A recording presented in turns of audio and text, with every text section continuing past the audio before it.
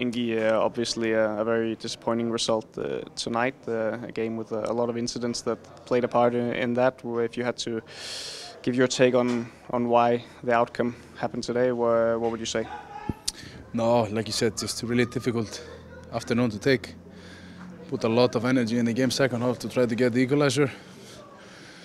But it seemed to be like one of these days that it was not meant to be today. We had the chances to get back into the game and even get ahead before Brøndby took the lead. But I think the biggest lesson for us is that today that we can't switch off in moments like this in the first half where we give the goal away. So just disappointing because I felt we should never have lost this game today, especially. But to come away with a point or three, it's really important, especially when you're playing against the competitors. But it is what it is. We need to pick our heads up. We need to go again next week. So we need to learn, especially from these experiences today. And if we do that, then we should be okay. And as you say, we need to pick ourselves up mentally. This must also, of course, be a blow because of as you say, it's rivals and how the game turned out. How do we mentally pick ourselves up and are ready for another big game on Sunday? Yeah, exactly. I felt that we did enough to basically get a point at least today. But we missed the penalty. We missed some good chances. So it's just one of those days. This is football. We need to be able to take the tough phase as well. And as I said, we need to be able to learn.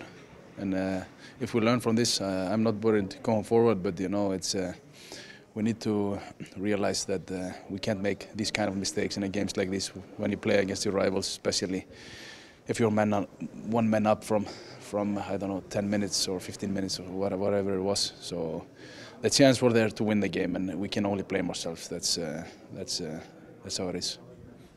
And the next two games also against at least one direct competitor and another team in the top of the table. What have we learned from today about ourselves and our opponents going ahead and also further on in the season? Yeah, exactly. It's more or less these kind of derbies that we will play until the rest of the season. So we got the experience today.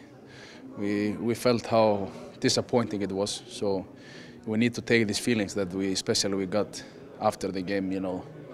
This disappointment, this feeling that you don't want to have as a football player. So we need to use this as a motivation going forward, work harder, even in trainings and especially in the games, because as we showed, we can compete against every opponent, and we have a good squad of players, good group. So as soon as we come all together, I'm not worried going forward, but we need to show up next Sunday and do better, because we let ourselves down today, and that's